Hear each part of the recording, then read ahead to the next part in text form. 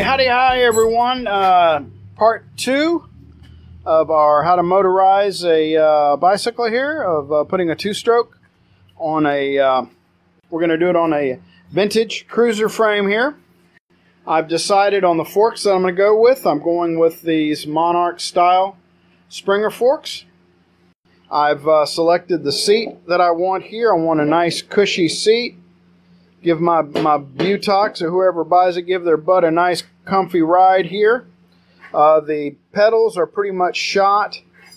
They're not totally shot on the the vintage cruiser there on the Murray here, but that one of them's making a bit of racket, so I'm going to upgrade with some vintage style, real nice heavy pedals on it. I've decided I'm not going to use the piece of crap stock throttle assembly on it. We're going to go with a all metal construction, other than the rubber handle, all metal construction throttle assembly on it. We're going to have to tap the inlet where the cable goes in here, and we will use the stock cable. So I'm going to take the stock cable off of the kit one and put it on. And we're going to go with the El Cheapo Deluxe expansion chamber here. There are some expansion chambers out there. I don't recommend them. This one here I haven't seen available anymore. It used to be available. This is an old one I've had laying around for about the last year and a half. And it used to be a fairly common one, but they're no longer available that I can find online. There are some real short banana ones. I don't recommend them so much. This one here really isn't that much better as far as the volume, but I do like the way it mounts on the bike better. You can go with a KX85 or a KX65. You're going to have to do some cutting and modification on it, or just stick with the stock one here. So just a quick update here. Since we got black forks, got the black seat, we're going to go with a completely a total black bike. The wheels here that we're going to be using from the Cranbrook, like I said, I like these here because they have nice heavy spokes. If you don't want to use a Cranbrook as a donor bike, check the link down below. I'll show you where you can get some good heavy-duty steel wheels with 12-gauge spokes.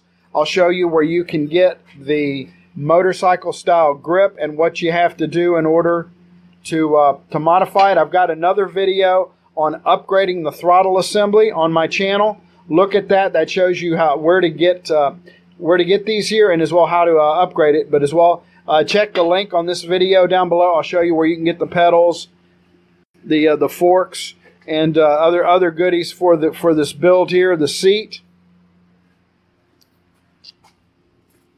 We're coming together on this one here on the plans anyways here.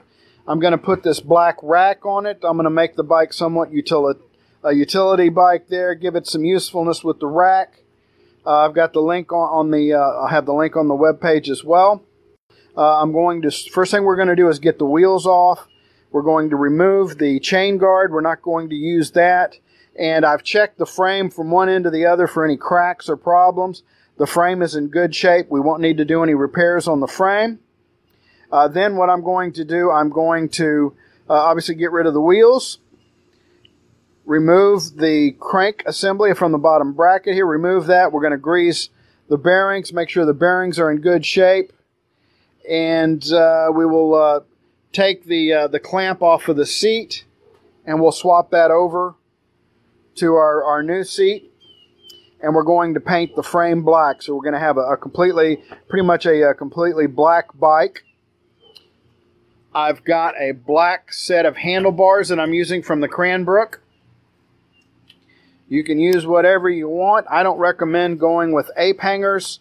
The tall bars puts a lot of stress on the clamp, and I've seen them things, the ape hanger bars fail. And of course, we're going to go with a black motor on this build here. So stay tuned for part 3.